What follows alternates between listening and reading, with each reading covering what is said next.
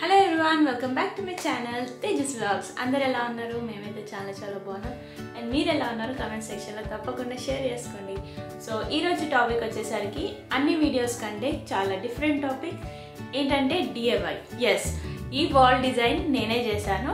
Ee video lo meeto share chesukuntanu. So let's go.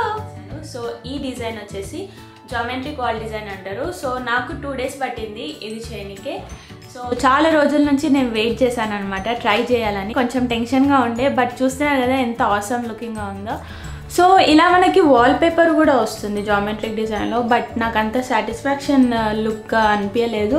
So నేను ఒకసారి ట్రై చేద్దామని ట్రై చేశాను. సో ఇది పెయింట్ వేయడం వల్ల బడ్జెట్ ఫ్రెండ్లీ కూడా. సో నాకు చాలా తక్కువ అమౌంట్లో నేను ఈ ఫినిష్ అనేది నేను చేశాను. సో గ్రే షేడ్స్ యూజ్ చేశాను అనమాట. సో నేను 3 shades of grey and white colour తీసుకున్నాను. సో నేను దీంట్లో 5 కలర్స్ నేను యూజ్ చేశాను గ్రే షేడ్స్. లైక్ 4 కలర్స్ నేను కొన్నాను, like white and 3 shades of grey. So దాంట్లో నేను మిక్స్ చేసుకుంటా లైట్ చేసి. సో దాంట్లో నాకు 5 డిఫరెంట్ షేడ్స్ ఆఫ్ గ్రే వచ్చింది. 2 షేడ్స్తో చేయొచ్చు అండ్ 2 షేడ్స్తో 3 or 4తో కూడా చేసుకోవచ్చు. బట్ నేను మ్యాక్సిమం 5 వరకు వెళ్దాం అనుకున్నాం, ఎందుకంటే లైక్ ఇంకా షేడ్స్ యాడ్ చేస్తున్న కొద్దీ కొంచెం డిఫరెంట్ లుక్ వస్తుంది కదా అని. సో ఓన్లీ ఒక 5 షేడ్స్ నేను తీసుకున్నాను. సో నేను లైట్ కలర్ యూజ్ చేశాను కదా. సో నేను వైట్, సో డార్క్ షేడ్లో వైట్ పెయింట్ యాడ్ చేసి సో లైట్ షేడ్ నేను యూజ్ చేశాను. సో ఫస్ట్ నేను బ్రీఫ్లీగా కొంచెం ఎక్స్ప్లెయిన్ చేస్తాను ఏం చేశాను. సో ఫస్ట్ శాండింగ్ చేశాను వాల్. సో మీద లైక్ క్రేయాన్ కలర్ ఏదైనా ఉన్నా కానీ కూడా శాండింగ్ చేస్తే మొత్తం క్లియర్ అయిపోతుంది. సో కలర్ అనేది మంచిగా స్టిక్ అవుతుందని ఫస్ట్ శాండింగ్ చేసి కొంచెం డస్టింగ్ అలా చేశాక నేను బేస్ పెయింట్ తీసుకున్నాను. సో బేస్ నేను వైట్ కలర్ లైక్ 2 కోట్స్ వేసాను అనమాట.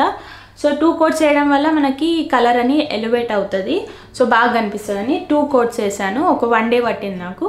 సో అది వేసాక దెన్ నేను మొత్తం అది డ్రై అయ్యాక దెన్ ఈ టేప్ యూజ్ చేశాను అనమాట. ఇది డక్ టేప్ అంటారు, పెయింట్ టేప్ అంటారు అనమాట. సో ఇది నేను నాకు అజ్యూమ్ చేసుకుంటా క్రాస్ ట్రయాంగిల్ వచ్చేటట్టు చూసుకొని టేప్ పెడుతూ అండ్ అలా కంటిన్యూ చేసుకుంటూ వెళ్ళాను.